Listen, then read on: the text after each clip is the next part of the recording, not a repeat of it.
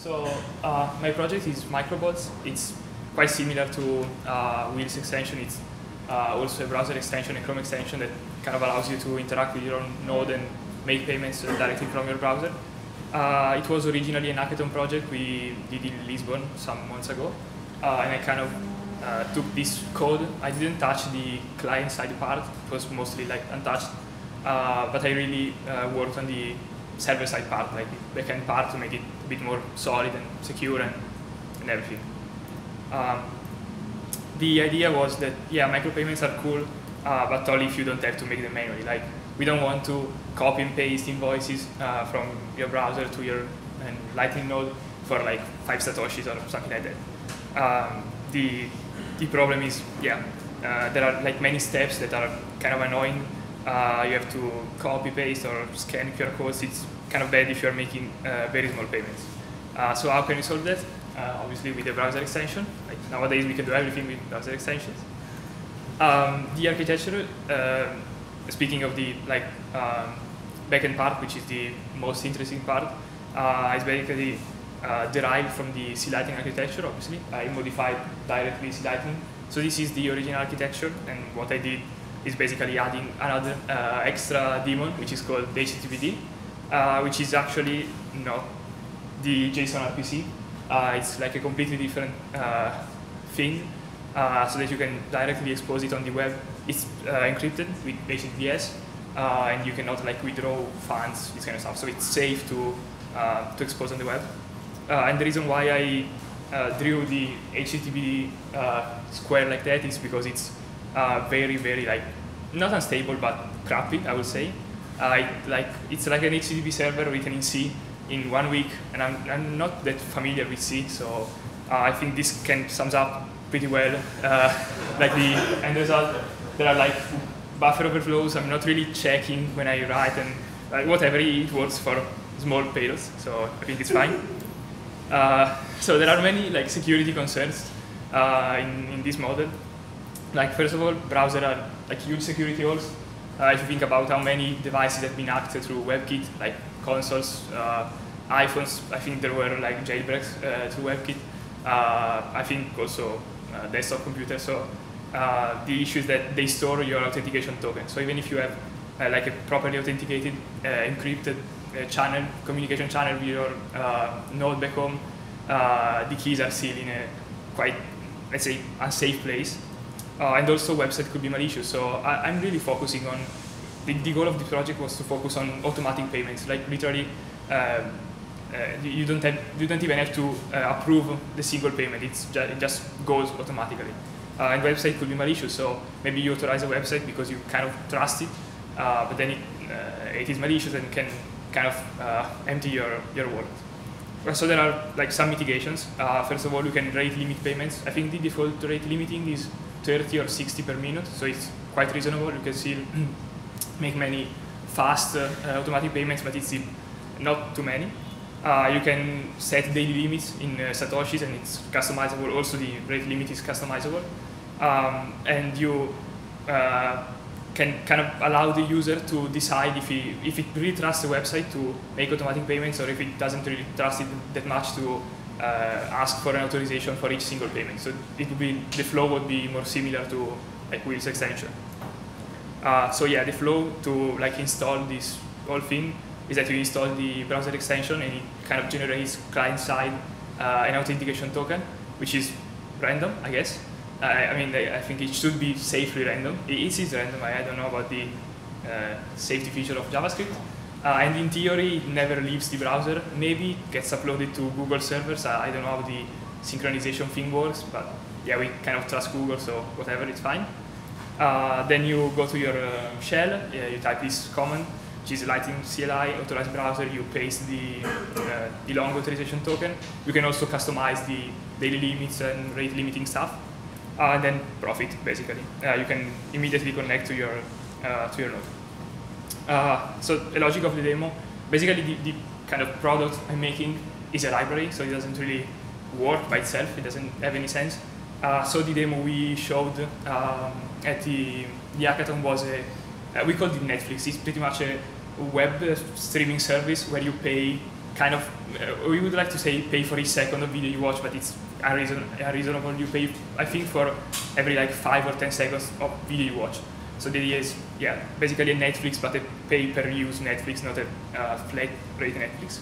And I should make a little disclaimer before, because I originally thought that this demo was like super cool, and I still think so, because it's very cool to see like the video playing seamlessly while payments are going on in the background. But I also kind of changed my mind a little bit, and I think that the psychological barrier to pay-per-use services in general is probably too high. So I think I wouldn't actually use a service like that. I would still prefer to pay like a flat rate, monthly flat rate for Netflix instead of using that. So I think it's kind of useless as a demo, but it's also very cool because it shows how fast everything is.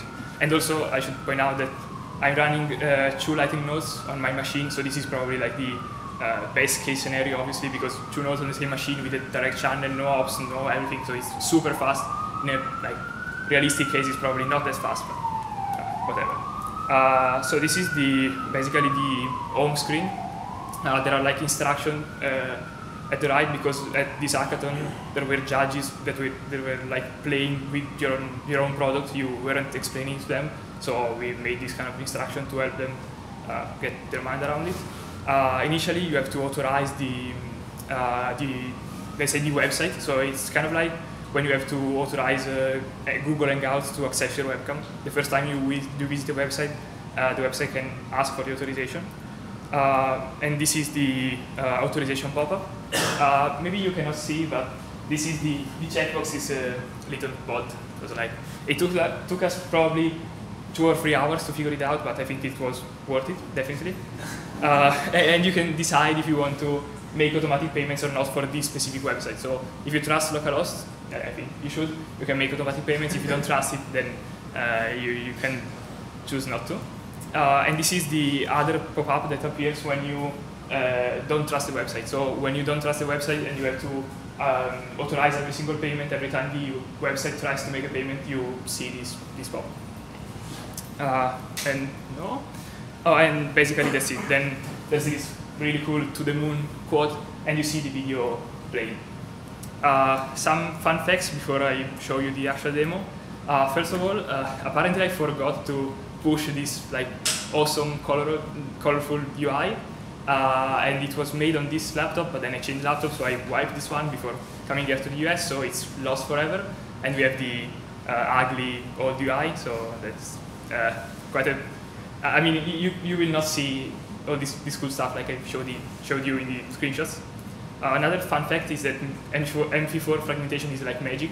This is like, it's not related to Lightning, but it's also like a very cool thing to know for developers like us.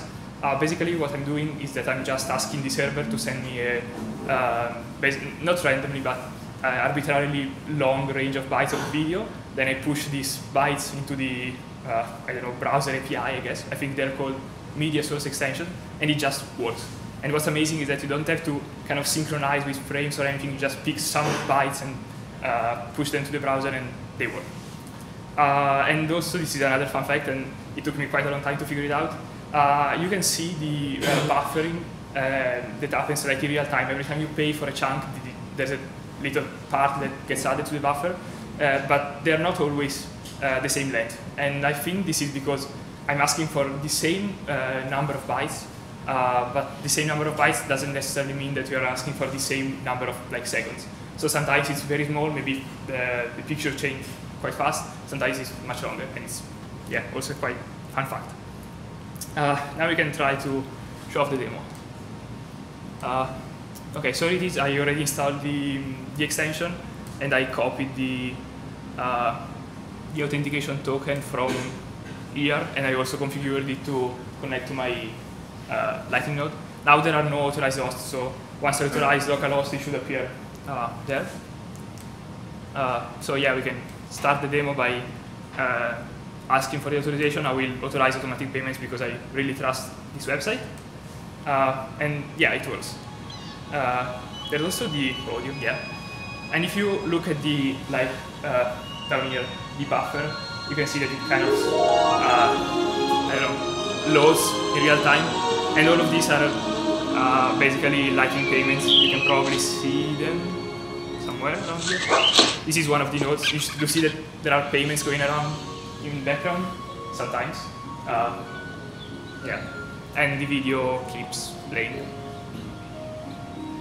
And that's basically, I guess. Thank you.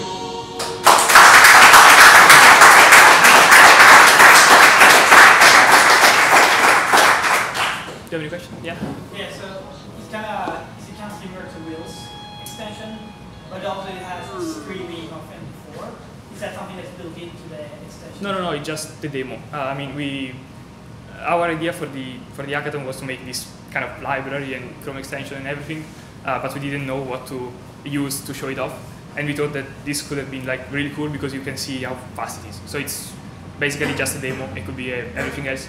And as I said before, I actually think this demo doesn't really make any sense because even if these are probably not even tested, this is on reg test, I still feel kind of bad knowing that if I keep looking, I will pay a little bit more. I mean, it's like psychologically, maybe it's just me, but it's not a good feeling.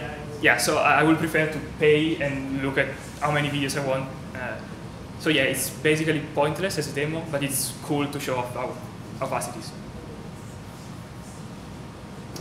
Cool. Thank you. Oh, and one last thing. Thanks to all of the speakers and John and Chaincode. It was a really amazing experience. And yeah, thank you.